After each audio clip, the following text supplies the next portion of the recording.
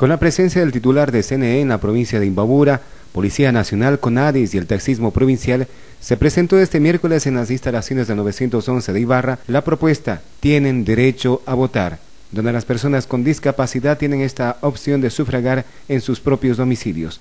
La importancia que tiene el derecho del voto facultativo para las personas con discapacidad es un hito en la democracia a nivel nacional. Es así que el Consejo Nacional Electoral ha tenido la oportunidad de exportar buenas prácticas electorales a otros países, como es el programa del voto en casa.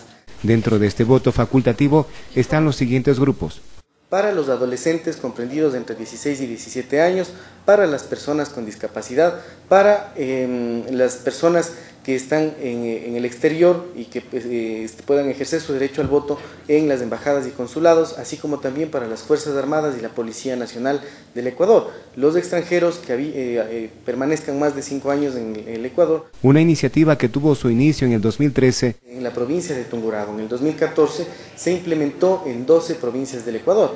Es importante mencionar que tuvimos 2 consultas populares, las de las golondrinas y también la de la manga del cura, en la cual se evidenció el voto en casa, que está específicamente dedicado para las personas mayores de 65 años de edad y que tienen un porcentaje mayor al 75% de discapacidad física. El primer simulacro de esta alternativa tendrá lugar el 10 de febrero. En cambio, para el día de las elecciones se tiene ya un número preciso del voto en casa. Existen 11 ciudadanos que ejercerán su derecho al voto. 8 personas son hombres, 2 mujeres en la ciudad de Ibarra y en la ciudad de Otavalo hay 1 persona. Otra de las buenas prácticas democráticas está en la mesa preferente, indica el delegado provincial. Para personas con discapacidad, para mujeres embarazadas, para adultos mayores que gusten y tengan la oportunidad de ejercer su derecho al voto de una manera preferencial. A esta campaña se une el CONADIS. Su representante provincial explica cómo la participación de este grupo de personas se evidencia cada vez más. Las elecciones anteriores del 2014 tuvimos unas personas con discapacidad empadronadas de 304.000 y un ausentismo del 24%.